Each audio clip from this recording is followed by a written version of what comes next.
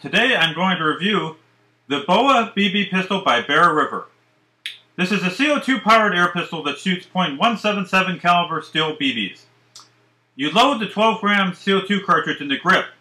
The grip slides backwards, allowing for the loading of the CO2 cartridge. It has a dropout magazine, and the magazine release button is right here. The magazine holds 20 rounds.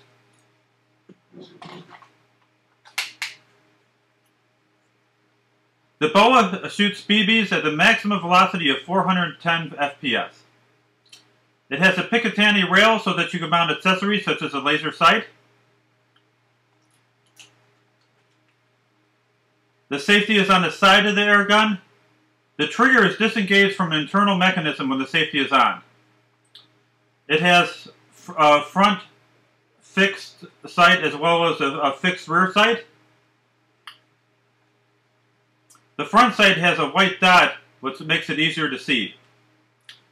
This air pistol does not have blowback action like a real firearm, and the hammer is not real and is molded into the gun.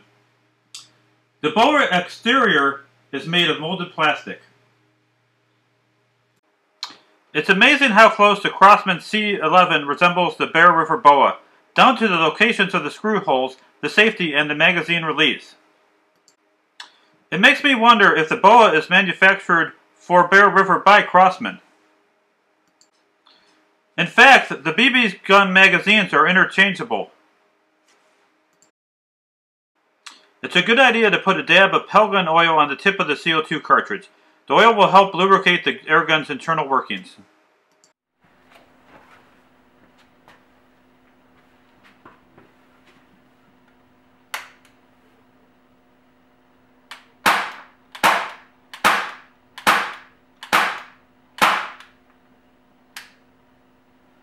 The grip on the BOA is ergonomic and comfortable, with the beaver tail fitting snugly between my thumb and forefinger. The BOA has a fairly heavy trigger pull. You must work hard to steady the airgun when pulling the trigger.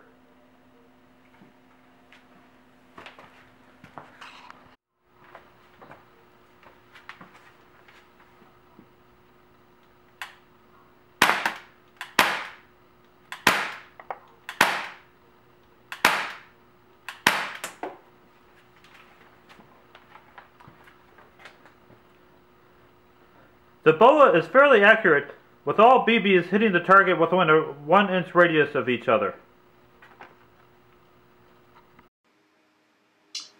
The BOA is currently for sale on Amazon for $29.99, a full $7.50 less than its counterpart, the Crosman C11. In my opinion, the Bear River BOA would be a great inexpensive CO2 air pistol for someone new or just getting back into the air guns. Experienced plinkers will grow bored with the BOA due to its lack of blowback action, not having a real hammer, no auto mode, and its molded plastic exterior, which does not resemble a real firearm prototype. Thanks for watching.